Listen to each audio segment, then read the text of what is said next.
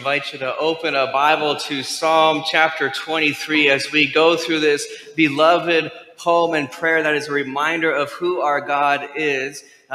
Using it because it's familiar to many of us, even if you don't have much of a church background. People have heard of Psalm 23. It's read a lot, used a lot to provide comfort to our hearts. And the whole point over the coming weeks is to answer for us the question of who is Jesus. In the Gospel of Matthew, Jesus gathers his disciples together and he asks them the question of, who do people say that I am? And they give all kinds of answers, that the crowds have been saying that Jesus was a prophet, he was a teacher, he was a really good miracle worker. And then Jesus looks at the disciples and asks them the personal question of, but who do you say that I am? And the reality is that that's the most important question for our lives as human beings. It's the most important question for our faith as Christians is, who do we say that Jesus is? Because as we talk about faith and church and worship and all these things, or as people in our lives ask us, why is it so important to you? What does it mean to you? Why do you go to worship in church? And all those things that come along with it. The easy answer when we're in church, because of peer pressure, is to say, Jesus. It's all about Jesus. But the reality of life is that we're very good as human beings about making our lives and even our faith about all kinds of other things. We get very distracted. We give different kinds of answers about, oh, it's about these morals, it's about these ethics, it's about behaving a certain way. If we're really obnoxious, it becomes about voting a certain way, and it becomes about winning arguments, it becomes about judging other people, and all of these things begin to get attached to it, right? And you don't have to just take my word for it. You can talk to people that you know in your life and ask them, well, what do you think about Christians or the church or Christianity? And I just want you to take a while to see how long that list is before they get to the name Jesus. Because it's not always the first thing that people immediately shout out, right? And sometimes it's because of our own forgetfulness. We as human beings, as Christians, we get distracted and we begin to, through our actions or our words, send a message out into the world that, oh, it's about Jesus, sometimes, but a lot of other times it's about all these other things. So when Jesus asked the disciples this question of who do you say that I am, Peter speaks on behalf of the group and he says, you are the Christ, meaning you are the Messiah, you are the Savior, the Son of the living God. So Peter's answer is, here's who Jesus is, that he is the Savior and that he is the Son of God. And so as we give that answer to the world, because that's the answer that the world needs to hear, that who is Jesus? What is this faith all about? What is Christianity all about? The answer being, well, it's about Jesus. The question becomes, well, who is Jesus then, right? Okay, he's the Son of God. He's the Messiah. What does that mean? And so Psalm 23 gives us this wonderful picture of who our God is, who Jesus is, and what he does for us. And the first line of Psalm 23 is, the Lord is my shepherd. And so in John chapter 10, Jesus declares he's the good shepherd who loves his sheep. And the good news of the gospel that we talked about last week is that Jesus loves everybody, even the people you don't like. How many of you have a list of people you don't like? Show of hands. Who wants to be honest in church this morning? You're like, yeah, I could name some names right now. All right? And someone's leaning on a little more than just disliking them, like really want bad things, right? Here's the good news of how great the shepherd's love is. He loves even the people that we don't like, that we don't think deserve to be liked or loved. And the good news, the way that Jesus speaks about the good news of the gospel, is that he says he loves all the sheep. He says he loves the found sheep, the people that are part of his flock, that are part of the church, that know him and believe in him. And he also says he loves the lost sheep. They haven't quite figured out who Jesus is yet. They don't understand everything. They haven't placed their faith. But Jesus says he still loves them. So the way Jesus looks at the world, looks at all people, is with this great heart of love that says, I love all of you. You're all my sheep. You all belong to me. Some of you are found and have received forgiveness and redemption and salvation. And some of you are lost, but his heart says that he loves everybody. So in verse 3, which is what we are looking at this morning, it says things about what does this shepherd do for us. In verse 2, he gives us the things that we need for life. In verse 3, it says, he restores my soul. And this is my favorite line in Psalm 23. Right? It's a question of, well, who is Jesus? Well, he's a good shepherd. What does the good shepherd do? In verse 2, it says he gives us what we need for life as his sheep. Verse 3 says, he restores my soul, which is this wonderful message of comfort and rest for everybody who's ever been tired. Anybody ever been tired? Anybody ever woken up tired? Isn't that fun? You're like, oh, what a good night's sleep. Why am I still tired? Now, there's that kind of tired, right? There's the physical tired. You're struggling to get sleep, and you're just a little worn out. Maybe you've been sick or whatnot. But what Psalm 23 is talking about with the restoring of our souls is we all know that there's a different kind of tired, right? There's the, I need a nap. I need an extra hour of sleep to hit the snooze button kind of tired. And there's the tired where we're just worn out in life, right? We're just kind of tired of one thing happening after another. Right? And anybody know what I'm talking about? You kind of feel it in your bones and your soul, and you're just like, ugh. Maybe it's a couple bad things are happening, or there's grief happening and sorrow, and it's all kind of building up, and it feels like I could use some rest. And someone goes, well, take a nap. You're like, not that kind of rest, but I need rest for my heart and my soul, right? I need it to be cared for. And Jesus says, this is who he is. He's the good shepherd who restores our souls. Now, here's why this is such wonderful, good, restful, peaceful news for you and me. Life is exhausting, right? You get tired. Anybody ever said, I'll catch up on sleep later? And like a few decades pass, you're like, well, maybe later's never coming, right? And you get worn out. And then sometimes there's those very long, heavy seasons of life that just weigh on our hearts and souls. And we're like, oh, okay, God, when's the peace coming? When's the rest coming? And he makes this wonderful promise. This is what he does. It's not something that he might get around to. Psalm 23 says it with absolute certainty that this is exactly what he does. He is the restorer of my soul. But life isn't just exhausting because things happen to us. Life can be exhausting because we make it that way. And the same thing can happen to our faith life, our relationship with God, where we are always going and going and going. How many of you are always doing something? And you love to brag about it. I'm busy, right? You ever been to a party and you ask people, how you doing? What's the number one answer? I'm busy, I'm tired, right? Why are you tired? Because I'm busy, right? And we're doing this, we're going because we always get the next thing done. We always got to get to the next activity. Anybody have a calendar? Some of you don't? Okay, good. You're just living life as it comes. That's great. We're happy for you. The rest of us have calendars. Anybody ever looked at your calendar before any of the events happen and just felt tired on the inside? You turn the page, and you're like, why is that month happening? Anybody ever done that? You're like, oh, well, here it is. And we just keep going, and we're going, and we're going. We're just tired. We're worn out. We need rest. But here's the tricky thing.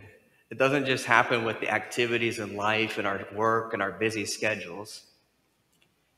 It oftentimes happens with our souls. And here's what I mean by that. It happens with our relationship with God. We get into this attitude, this idea, this way of thinking that says, I've got to keep doing more for Jesus. I got to keep doing more for God. Now, good things are good, right? There's all kinds of Bible verses and commands from God about how to love people and serve them and care for them. But the problem as human beings is we get the order wrong. We think and we believe this trap that Satan tempts us with is that in order to keep God on my side, to keep him happy or pleased with me, to keep him blessing my life or answering my prayers, as a pastor, that's the one I've seen a lot, where people come and, Pastor, I've been praying a lot. I feel like God hasn't answered me yet, but I've been doing really good. So I think he'll come around and answer my prayer pretty soon. Right? We live in this way where we begin to think, I got to keep God happy. I got to keep pleasing him. Otherwise, he'll stop being for me. He'll stop being with me. He'll stop loving me or caring for me, or he'll punish me. Right? We live in this mentality of fear. And what happens is you go and you go and you go. Why? Think, well, I got to keep God happy. I got to make sure he's never disappointed in me. I got to make sure that I'm always pleasing him and doing the right things. And the reason we fall for that, Luther says, is because the gospel is the most difficult thing in the whole world for us to believe and trust in. Because the way our minds work, the way the world works is you've got to perform, right? Even in our human relationships, we feel like I've got to perform, got to keep doing the right things to keep people happy. But when we teach ourselves to think of God that way, when we live in our relationship with God where it's this treadmill of just doing the next good thing and keeping going because we think we're earning God's favor, or we think it'll make God happier with us. Or I had a friend one time who was a brand new Christian, and his whole attitude for over a year, before I finally got into his brain, was, well, if you just do the good things the Bible says, everything will work out. God will take care of it. Now that sounds really simplistic, and some of you are like, well, I grew up Lutheran, so I know that's not true. Okay, that's wonderful news. But you're a human being, and we all kind of begin to fall into that trap of, if I just do the right, if I just get life back on track, if I kind of get rid of these things in my life and add these things in my life and start, then God will be what? Be happy with me. He'll love me. He'll bless me. So some of you know that I'm weird. All right, we've accepted this. Okay. When I was in college, I really struggled with my relationship with God. There was always this back and forth of, man, sometimes I feel like God loves me as his child, and boy, isn't that amazing. And then I would flip back to this attitude and this struggle of, he wants nothing to do with me. Look how much of a hypocrite and terrible person I am.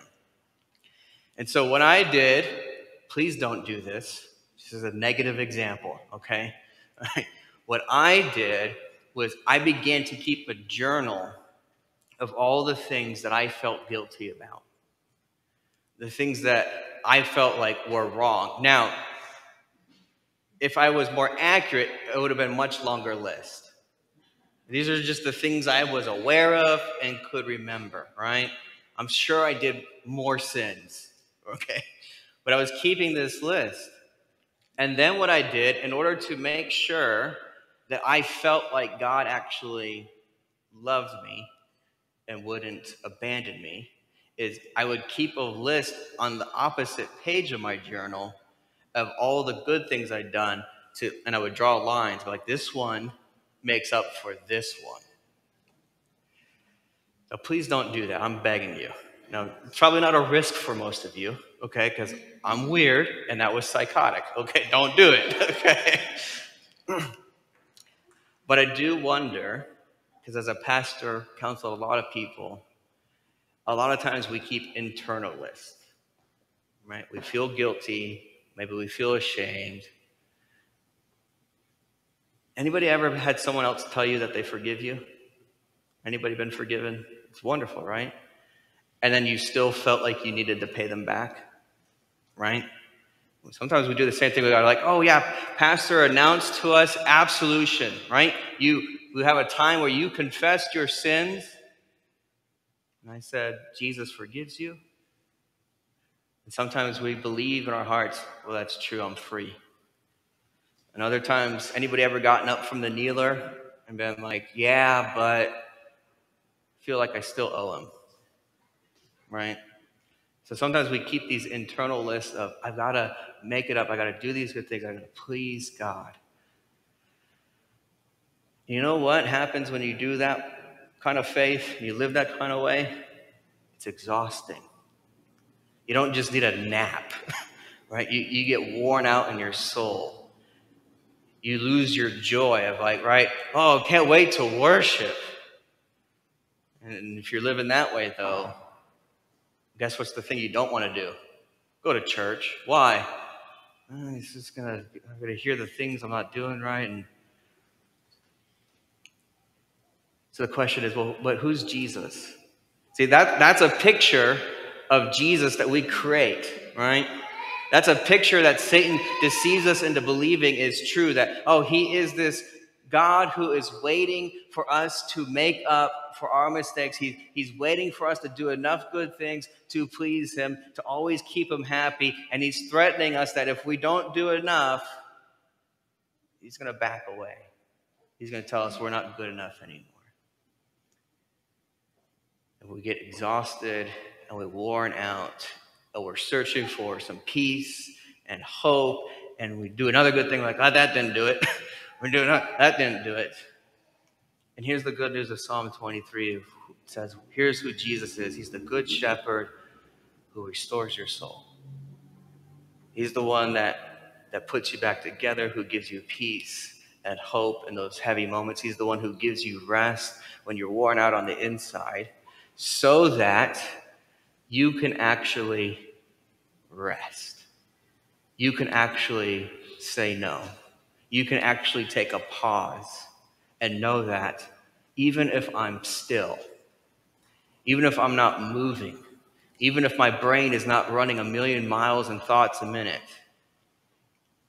God still loves me. He still holds on to me. He still redeems me and keeps me.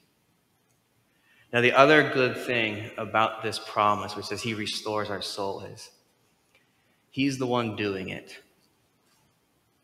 That sounds really simple. When you go to seminary, this is like the first class you take, is about how to understand what part is God doing, what part are you doing. And the good news of the gospel is you don't do any of it. Right? That's really good news. You can just take a deep breath right now and go, oh yeah, I'm going to be okay. Right? If you read Psalm 23, verse 3, it says, he restores my soul. So it's not you going, I've got some problems. Not everything in life is going the way I want it. I've made mistakes. And now I'm going to put my best foot forward and I'm going to change my habits. I'm going to come up with a new plan. I'm going to make things right. And then I'm going to get exhausted and worn out. Now, the good news of verse 3 is that it says, he, the good shepherd, Jesus, is the one who restores your soul, meaning he's the one that's doing the work for you. Meaning he's the one that has completely done all the work, and he's the one that is reaching down and raising us up and giving us new life and a breath of fresh air and an ability to actually rest in his grace and mercy and say, I've done enough for you. You don't have to do anymore. You don't have to exhaust yourself. You don't have to wear yourself out. All you have to do is trust in my good grace and mercy for you. Martin Luther, in his commentary on Psalm 23, says it this way. It says, the gospel is a blessed word.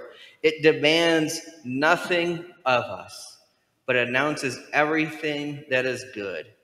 Namely, that God has given us poor sinners his only Son, and that he is to be our shepherd. I love that reminder. It demands nothing. The good news of who is Jesus is he is your good shepherd. The good news of what does Jesus do for me is that he is the one who restores your soul, and he demands nothing from you. He doesn't save you and then go, okay, now spend the rest of your life making it up to me. He doesn't restore your soul and say, now get back on track and do the right things and never make a mistake. He demands nothing. He simply says, I have restored your soul. An amazing picture of this is usually read around Good Friday when Jesus is on the cross, being our good shepherd, dying for, as Luther says, us poor sinners who need our souls restored, who need our lives restored and put back together.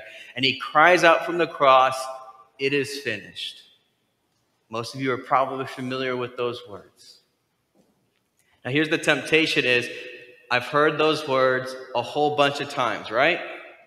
Been to Good Friday. No, yeah, Jesus, he's on the cross. That's great. And then to leave here and think nothing of it. That's going to be your temptation, is to walk out those doors. You're going to shake my hand. Some of you will say, "Good job." Some of you are going to ignore me and not make eye contact, right? And you're just going to leave as fast as possible. And no matter what, the temptation is going to be leaving here and forgetting the words of Jesus from the cross saying, "It is finished." And here's what I mean by that. The temptation is going to be walking out here and going, "I'm the one that's got to restore my own soul. I'm the one that's got to keep doing the good stuff. I'm the one that's got to keep doing the right things and making sure God is happy." And the good news of the shepherd restoring your soul, being the one who does it for you, not you doing it yourself, is him cried on the cross saying, "It is finished, it is complete, it is done," means there's nothing more that he is demanding of you. There's nothing more that you need to do to please him or earn his love. He loves you perfectly. He has forgiven you perfectly and wholly, meaning all the stuff in your past, the things that you are wrestling with in the pews right now, and the junk you're going to do later in the week. He says, "That's already done. I've already forgiven you. I've already done all the work. You don't have to make it up to me anymore." See, this is what faith looks like.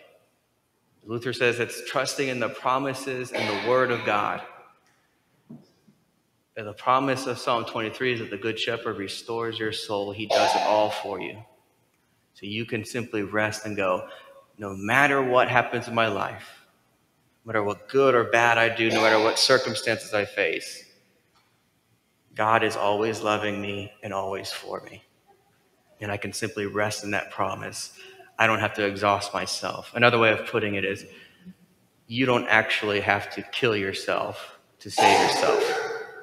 Jesus already did that on the cross. And the good news of God's promises and words is that Jesus really meant it on the cross when he said, "It is finished." He really meant it. For not just the apostles and the disciples and all the saints, he meant it for you right now. It is done. It is finished. All the work for God's love is done for you. He loves you perfect. All the work for God's grace and forgiveness in your life is done for you. He has forgiven you. He will continue to forgive you. All the work for redemption and salvation, as Jesus says, is done. It is finished. So what you and I do as Christians, as his sheep, we just simply celebrate it.